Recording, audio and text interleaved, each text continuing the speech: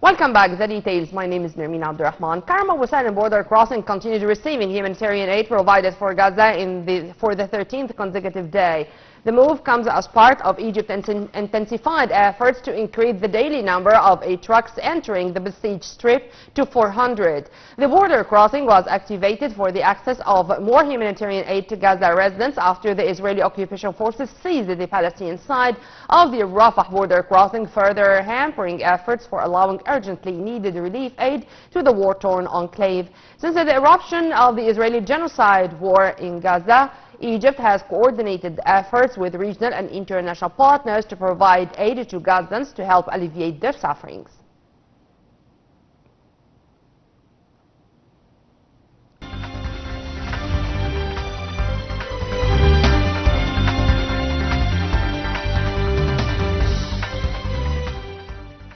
Minister of Transportation, Engineer Kamel Al-Wazir, on Friday held a series of meetings with his counterparts on the sidelines of his participation in the BRICS Ministers of Transport currently held in the Russian city of St. Petersburg.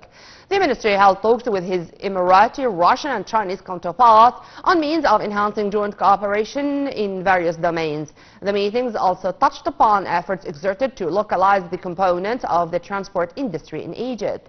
The BRICS Ministers of Transport meeting is the first of its kind to be held on the sidelines of St. Petersburg International Economic Forum as part of a Russian current chairmanship of the BRICS.